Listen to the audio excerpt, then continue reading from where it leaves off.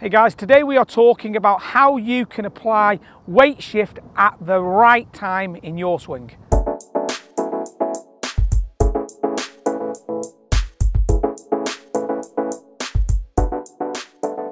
with the advent of pressure plates and force plates, lots of people are now starting to realise when that weight moves across. So what it isn't about trying to get over your left side as fast as you can on the dowsing. You get over there too fast, there's a chance you can leave those arms behind you and your weight will jump back through the ball. So if you're a guy who you often see getting your head back going this way through impact, maybe you're transferring your weight too early, okay? Now, there's two problems that I see with this. A, you get the player who shifts his pelvis across, leaves the knees backwards, which can get a bit trapped and underneath it on the way down.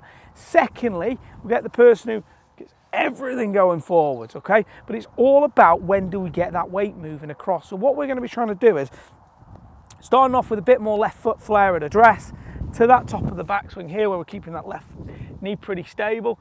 As the left knee rotates out, the shoulder goes across and the hip starts to move a little bit with it. What I'm trying to do is feel that my right knee stays where it is. It might almost feel like it's still in the pre-turned position it was in the backswing, i.e.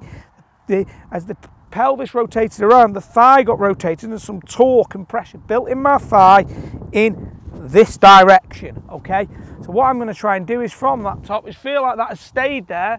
So now as my weight has shifted, okay, I'm moving back to my left, but at this point I'm probably 55-45, maybe 60-40, but I've got a lot of pressure here. Now what it means is I can really then move at impact. Now I've got about 80 to 90% on my left side of the impact, but if I go like this and I get 90% at this point, I can't actually get everything coming through to apply the pressure downwards on the ball, give maximum pressure, maximum club head speed and that compression through impact that we want.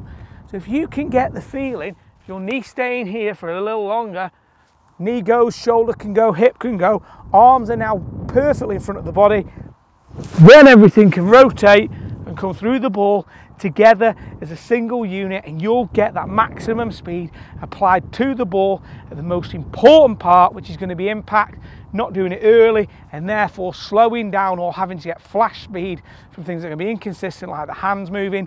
You're going to be able to keep the pressure between your hands and the club, giving you maximum consistency, but also giving you loads of distance because that pressure and weight is coming through at the correct moment. Thanks for watching that video, guys. Hopefully you've learned something there that can really help your game. If there's something more you'd like to see technical wise for me talking and swing, please make some suggestions below. I'll take them on board, we'll put them on our list and we'll be sure to get them up on the channel in the near future. Thanks a lot for watching. If you haven't subscribed to the channel, please do so and talk with you again very soon.